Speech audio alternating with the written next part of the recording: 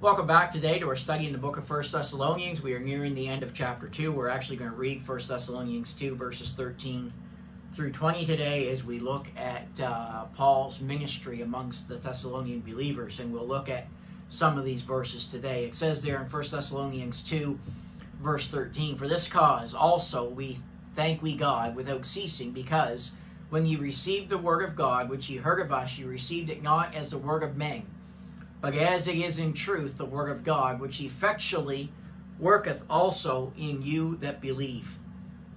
For ye, brethren, became followers of the churches of God, which in Judea are in Christ Jesus. For ye also have suffered like things of our own countrymen, even as they have of the Jews, who have both killed the Lord Jesus and their own prophets, and have persecuted us, and they please not God, and are contrary to all men, forbidding us to speak to the Gentiles that they might be saved, to fill up their sins alway, for the wrath is come upon them to the uttermost. But we, brethren, being taken from you for a short time in presence, not in heart, endeavored the more abundantly to see your face with great desire. Wherefore, we would have come unto you, even I, Paul, once and again, but Satan hindered us. For what is our joy, or what is our hope, rather, or joy, or crown of rejoicing, are not even ye in the presence of our Lord Jesus Christ that is coming? For ye are our glory and joy." So as we come into these verses, we see the results of the ministry of the Apostle Paul. Paul's been telling us about his ministry among the Thessalonians in this chapter.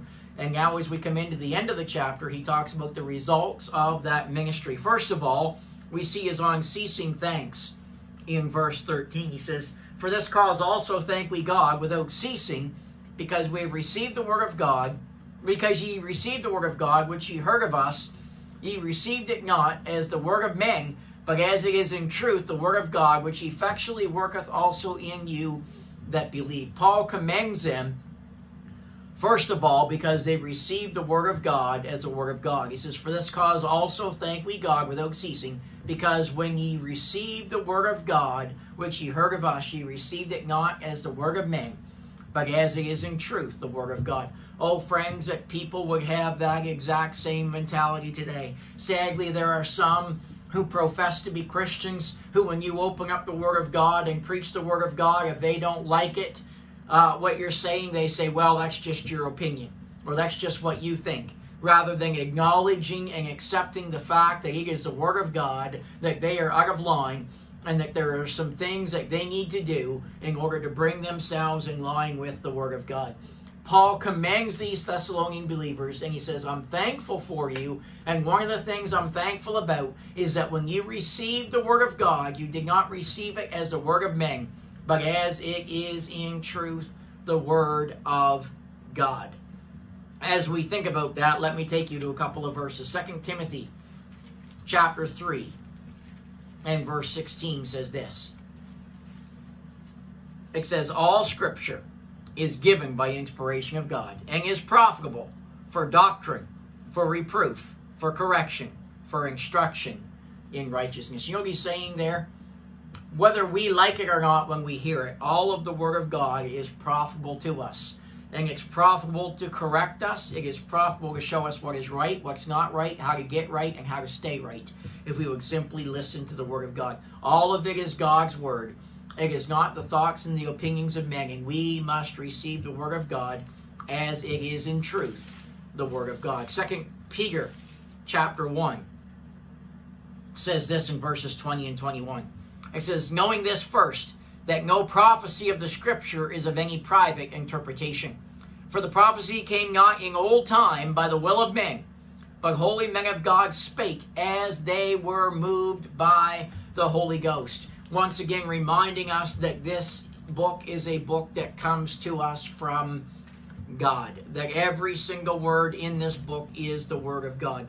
Job 23 verse 12, "Neither have I gone back from the commandment of his lips. I have esteemed the words of his mouth more than my necessary food." Oh, friends, I encourage you today and I exhort you, do not go back from the commandment of the lips of God. What he says in his word, be faithful in doing it. Receive the word of God as it is the word of God.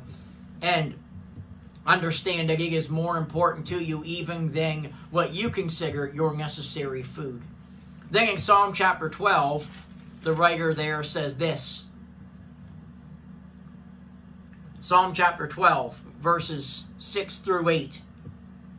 It says, "The words of the Lord are pure words, as silver tried in a furnace of earth, purified 7 times." So there he's talking about the words of God.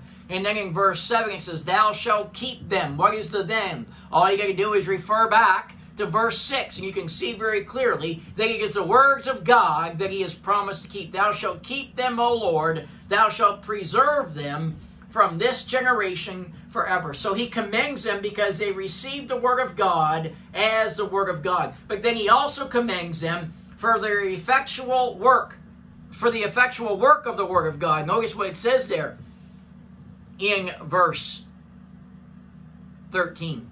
It says, "For this cause also thank we God without ceasing, because that when ye received the word of God, which ye heard of us, ye received it not as the word of men, but as it is in truth, the word of God, which effectually worketh also in you that believe." You know what he's saying there?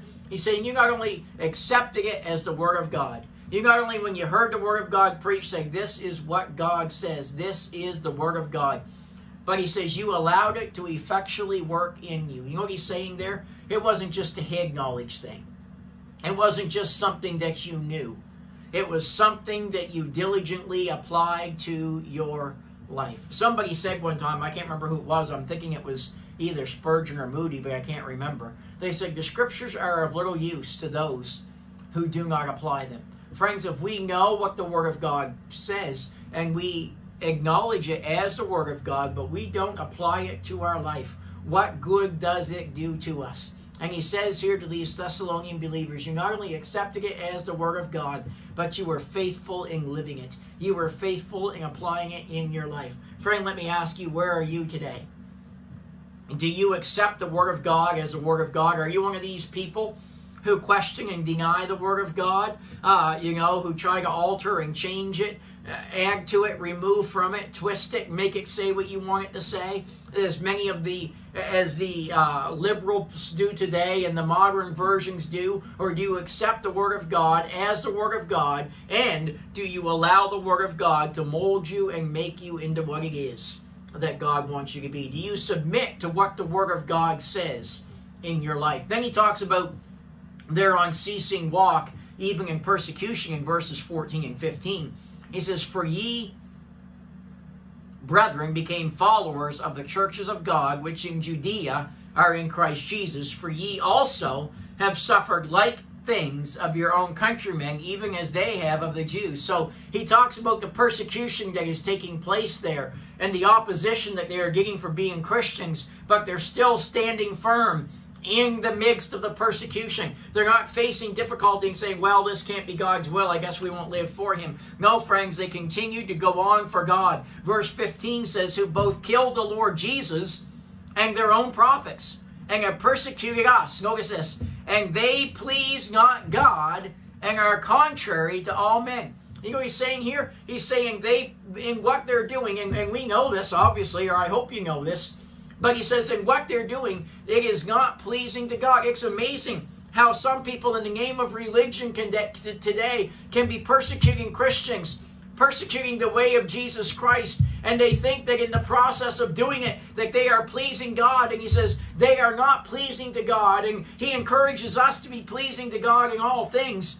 And then he says this, "And they are contrary to all men." You know what he's saying there? He's saying the men, the people that stand for the truth of the word of God, he says there will be those who will be contrary to them. There will be those who will be opposed to the preaching of the word of God. But he says, do not allow that opposition to deter you from being faithful in proclaiming the word of God. Just because people are opposed to what God says does not mean that we should stop preaching what God says. God has given us his word, and he expects us to faithfully communicate the word of God. And Paul did that, and the Thessalonian believers did that, even in the face of persecution. And may we have that same resolve in our hearts and lives today as the people of God. Next day, we will conclude 1 Thessalonians chapter 2. Have a great day.